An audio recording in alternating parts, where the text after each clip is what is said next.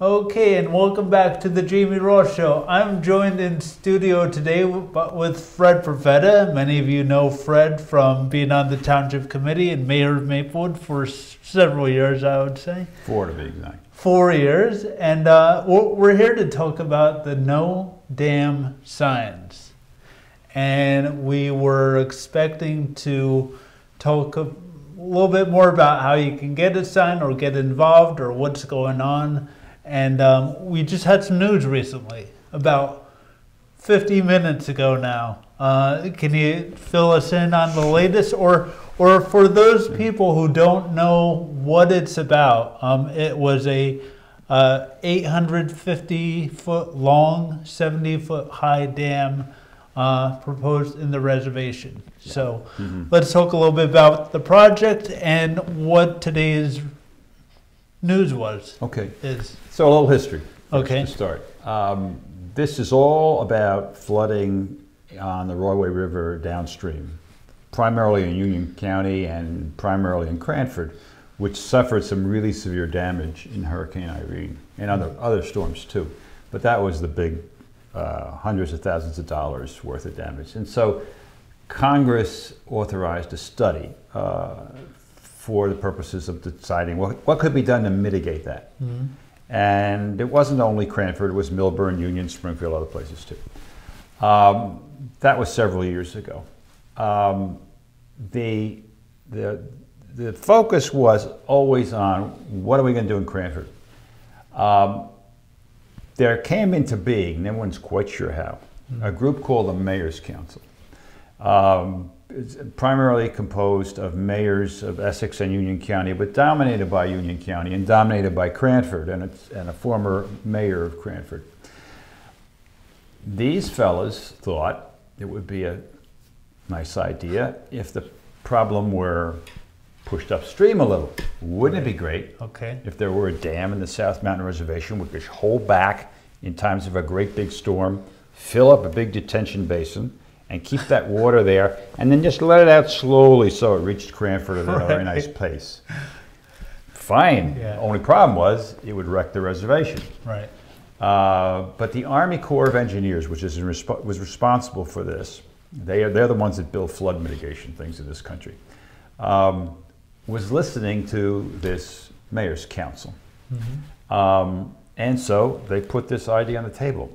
Well, we found out about it, the group, this leadership group that formed this organization, Save Our Reservation, in February. And we started this organization in February 22. And we made a lot of difference. Right.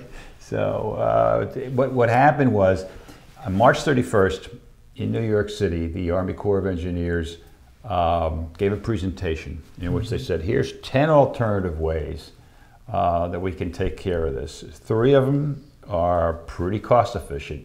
One of those is the dam. Right. Why don't you, Mayor's Council fellows, think about this and come back to us and tell us which one you want us to take to the next level, that being an environmental study. So since that time, there's been a lot of back and forth.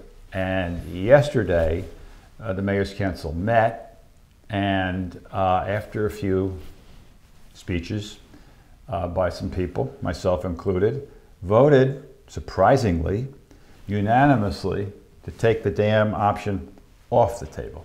Okay. And to leave on there 2 other options which involve the Orange Reservoir in the reservation and some channel work and other work in Cranford. Okay. So where were we on the priority list of the dam actually happening? I mean, how close was it? Well, they had these 10 alternatives, and they did a cost-benefit analysis, and there were 3 that passed the cost-benefit analysis test. That is to say, flood mitigation benefits which exceeded the cost of constructing whatever needed to be constructed. Right. One of those was the dam. The reason we worried about it a lot was because most of the people who were listening to this were Union County mayors who certainly preferred that the solution be somewhere else. Sure, yeah. And it, when it came out, it sounded like such an unreal possibility. Yeah. It seemed like a joke. Yeah. When we first heard it. I mean, this thing is immense. Has this sort of thing, has there been any similar situation where a dam of this size was built to mitigate a surrounding, Oh, sure. town issue? There have been dams like this built all around the country, but for the most part, the Army Corps of Engineers is taking down dams these days, not putting them up. And by the way, this was not a dam that would create a lake.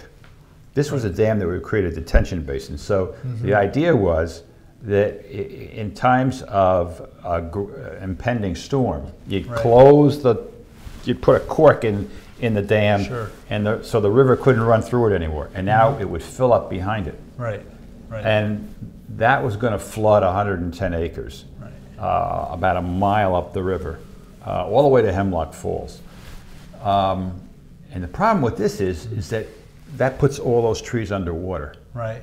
And so when you let the water out again after the storm, let it out slowly, everything's been flooded and it's eventually going to die. Yeah.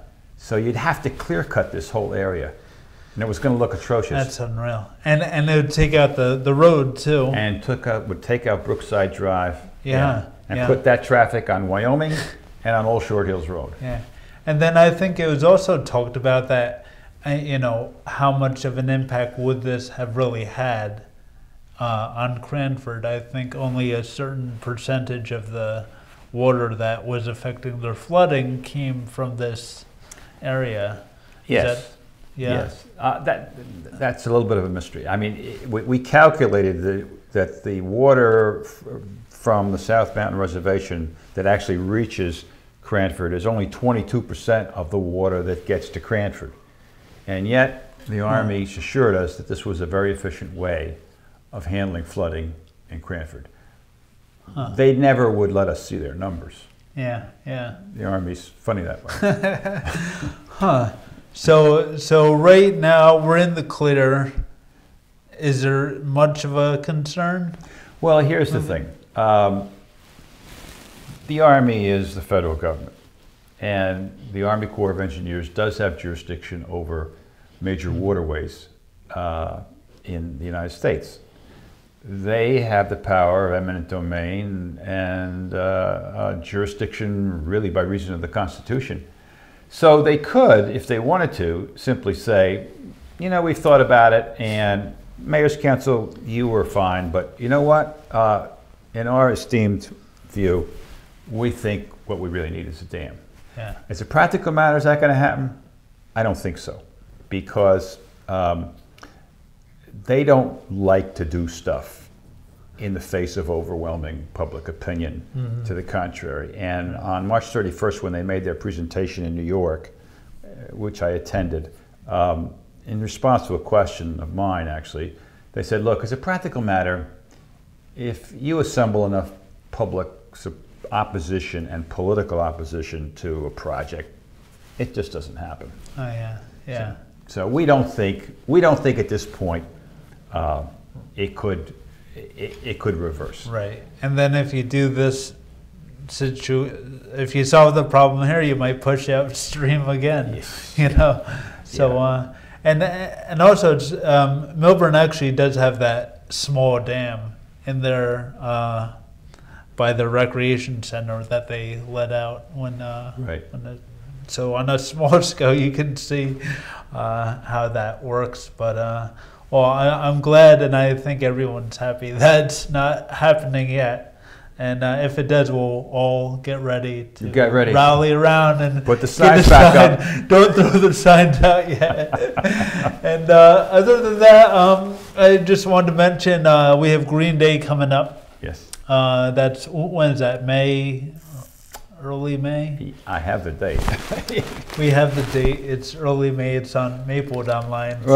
Whoops. So, I don't have the date. That's all right. I haven't got my date book with me. I'll put it on this page. Just take a look down and you'll see it there. So anyway, no dam. Good news. Thanks, Fred, for letting us know. And my pleasure. And keeping the dam away. Yeah. So And thanks for watching, and we'll keep you updated if there is any news on Maplewood.online. Thanks for watching. Thank you, sir. All right, thank you. Bye. All right, cool. Cool. Okay. So this is where the theme song might play, and this is Hey, it's Jamie. Come on in and take a seat for a while with me. Yeah, Jamie. We could just form a thing to take for a while. You know it doesn't really matter for your life for a while, 'cause you can try to find a name to decide. Every little thing is gonna find more. Stay a while with Jamie.